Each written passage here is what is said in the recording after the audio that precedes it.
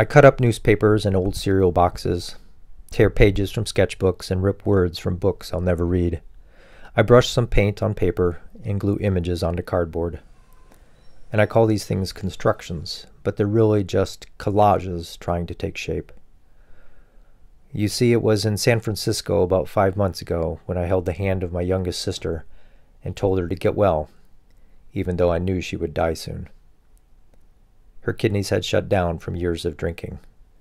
She was only 45. She lay in the hospital bed half awake as the dialysis machine churned rhythmically. The whites of her eyes were yellow, her stomach bloated. The nurse asked, "More ice water?" And my sister managed, "Yes, please, thank you very much."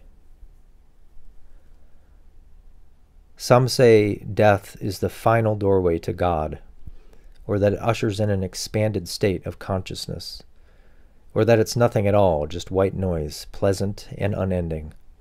And I realize now that I just don't care anymore.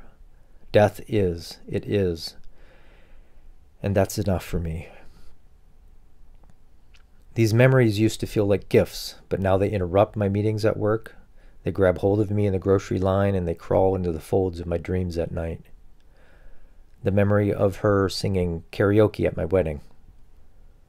The undeniable shakiness of her hands when she visited out of the blue years ago.